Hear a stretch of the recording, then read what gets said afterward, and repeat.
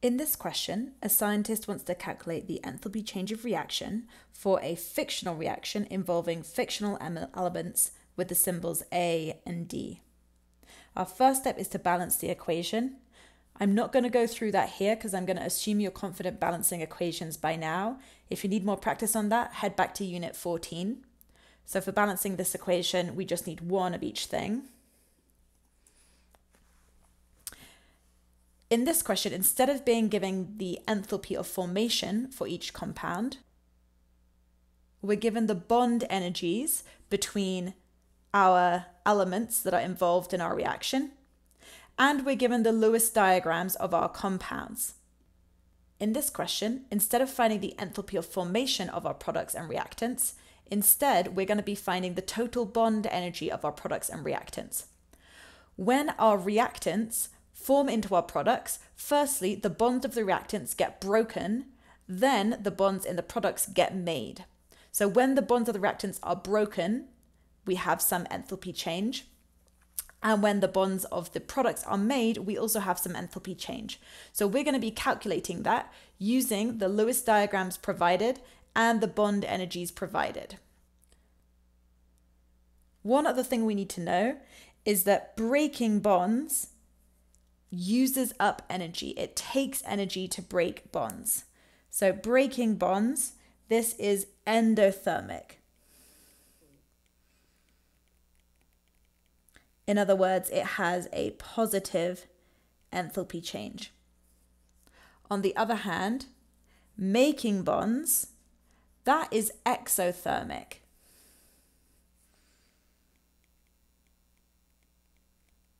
In other words, it has a negative enthalpy change. It releases energy. So first, let's go ahead and calculate the enthalpy change when the bonds of the reactants are broken. So in our reactants, we have a A2 molecule. And A2 consists of two A atoms connected by a triple bond. So we're going to need to have a look in our table down here. Find the A triple bond. Here it is. That has a bond energy of 386. So our bond energy for A2 is just going to be 386. What about for D2? So D2 is two D atoms with a double bond between them. So we're looking for a DD double bond. So again, let's look at our table. Here's our DD double bond. It has a bond energy of 561 kilojoules per mole. So we can fill that in here.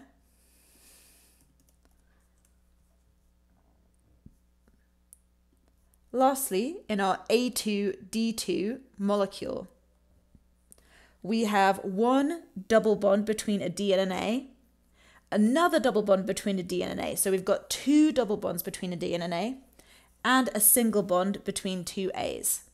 The double bond between the D and the A is 436 kilojoules per mole for the bond energy, and the single bond between the two A's is 301 kilojoules per mole for the bond energy.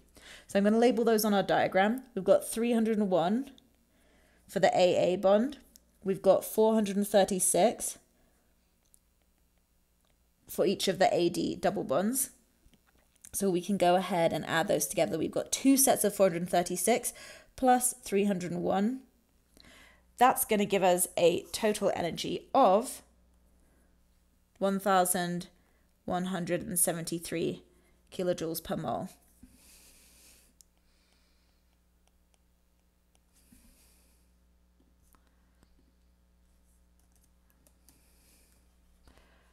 Awesome. So we found our bond energies of each of our compounds. So next, to find the enthalpy change when the bonds of the reactants are broken, we're going to have to add up the total bond energy for each of our compounds. We're going to have to use the coefficients from our equation to find the total bond energy of our reactants. And that's going to be positive because it's endothermic when we break bonds. So the enthalpy change when the reactants are broken is going to be 1 times 386 plus 1 times 561, which gives us 947 kilojoules per mole.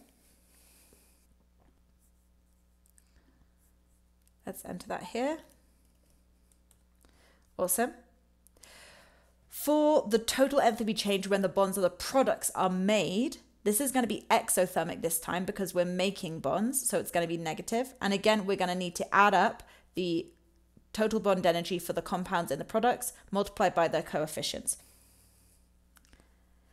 Now I need to find the enthalpy change when all bonds of the products are made. This time it's going to be negative because we know it's exothermic. We release energy when we make bonds, so it's going to be negative. We're going to multiply the total bond energy for our compounds in the products by their coefficients and add them together. So this time, since we just have one compound and we've only got one as our coefficient, we're going to have 1 multiplied by 1,173. And that gives us negative 1,173 kilojoules per mole. So we can fill that in again in our answer box.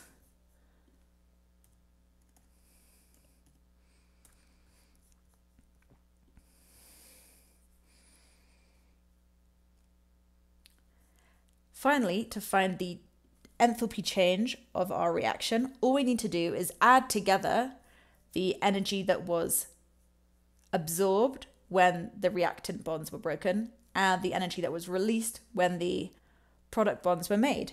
So all we're going to do is add those two together. So it's going to be 947 plus negative 1,173. That's going to get us negative 226 kilojoules per mole.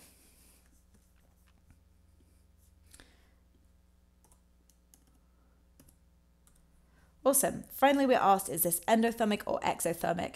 Since it's negative, that means energy is being released, which means it's exothermic. So to summarize, in these questions, our first step is to balance our equation. Then we're going to look at each of our compounds and calculate their total bond energy using the table of bond energies and the Lewis diagrams. Then we're going to calculate the energy change when the bonds of the reactants are broken. To do this, we simply multiply the bond energies of each of our compounds and the reactants by their coefficient in the equation and add them together. This is going to be positive because breaking bonds is endothermic. It takes energy to break bonds. We're going to do the same thing for our products, except this time it's going to be negative because making bonds is exothermic. Finally, we're going to add those two values together to get our enthalpy change of reaction.